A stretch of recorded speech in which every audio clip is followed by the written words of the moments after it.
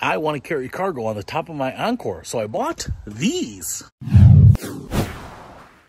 What's happening, Panda Nation? Peter Von Panda out here with my Buick Encore, and as you can see, I do have these roof rack rails here. I actually think these are pretty universal design. They kind of have this little edge on the outside, this little lip, and then on the inside they are flat. And actually, if I look at something like this Audi Q3, it kind of seems like it's the same thing. This little lip on the outside edge and then flat on the inside. So I think most roof rack rails are pretty universal, I think.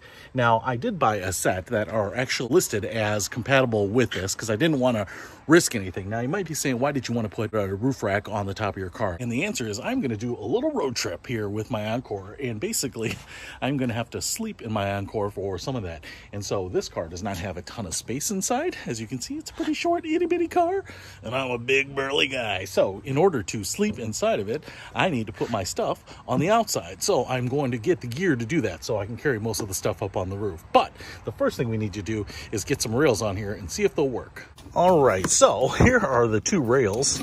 They look like extruded aluminum to me. Ooh, they've got a little wing design, so I hope the car doesn't lift off the ground.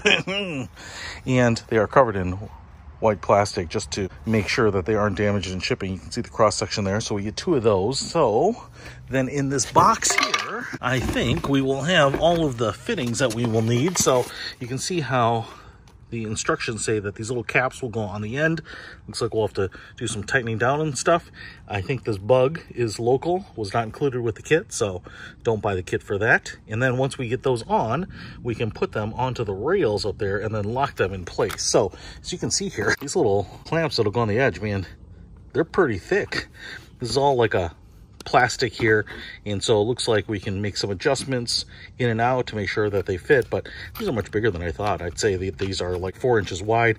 I will say that this is not a hard plastic on the inside here. This is like a rubber, but it's like a hard rubber, and then on the inside of this piece here, so those two will clamp down. You can see how they'll tighten up, and that's what's going to hold it in place. And then the little extruded aluminum rails will slide in there, and you can see that these pieces will kind of hold it in place. So looks like we get 4 of those, which is what I'd expect, and then the little covers to lock it down so that no one will steal them off of your car. So we have the keys there, and then it looks like also the Allen keys that we need to tighten everything together are here too. So I'm going to take off the plastic on this sucker and start assembling it.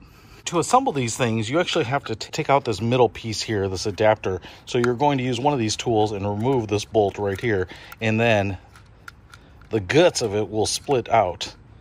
Now, I'm still finding this a little tight to put in there, but I realized here that if you turn this counterclockwise, that's going to loosen that up a little bit and make this a little easier to press in. And then we want to make sure they are in there securely, so you want to tighten these back up so they're nice and snug.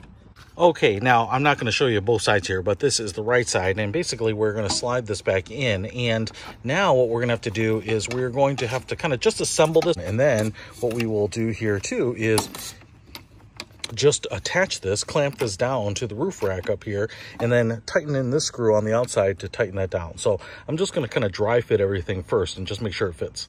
All right, so I put them up here. I'm just dry fitting them, and I will tell you that the two aluminum bars must be different lengths, because I put this one on there and I was like, oh man, it's too wide. How am I going to adjust it? But this must be wider up at the front. So there must be a standard where it's pretty wide up at the front and then tapers to the back, because then I put this one together and I was like, oh, it's perfect. So you can see here that when you tighten the bar into these little caps, the width matches my car just perfectly. So does give you a little room to slide them forward or backwards as you need to. So I'm just going to kind of fit them right now. You can always adjust them, but then you're going to tighten it down here. So I'm going to tighten those down, and then we will get the caps on and see what that's like. Final pass over all these bolts just to make sure they're all tightened down. Now we're going to take these little covers here, and they are marked left and right. Right means passenger side, I believe. So what we are going to do now is put these in, and the way you will do that is you'll put these lower hooks in first, just like that, and now you'll rock this sucker forward. Now the lock here will cam into this little opening right there, I believe. So if I put this in like this, and now I put the key in here, and then turn that key, pull it out, that sucker is in there. So that's going to mean it's secure. So that's it. So I'm just going to put the rest of these in, and we should be finishing it up.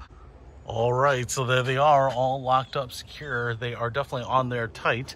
I thought, well, maybe these are something that you can take off and put on really quickly. It's not going to be that way. So if you put them on, then I would strongly suggest leaving them on, because I think that they are going to be a little bit of a faff to get off, because you have to use that Allen key to remove a lot of bolts. But they certainly look good. I mean, that metal on the roof rack matches that extruded aluminum, and they kind of make my Encore look sporty. They kind of take this little runabout and make it look like I do stuff. So even if I weren't planning on going on a road trip here, I'd probably put these on so that people would think, man, maybe that guy surfs or kiteboards or downhill skis or something like that, because man, doesn't that just make it look sporty? Don't you see roof racks on cars and just assume that person has an active outdoor lifestyle? So hey, if you want to just fool people into thinking that you're active outdoors, then you should pick these up. But if you actually have a need for them, like I do, I think these are pretty good ones. And if you have a Chevy Trax or a Buick Encore, then man, these are going to be a perfect fit right out of the gate. I will put a link to these in the description below. Peter Von Panda, out. We can discover more and explore so much deeper.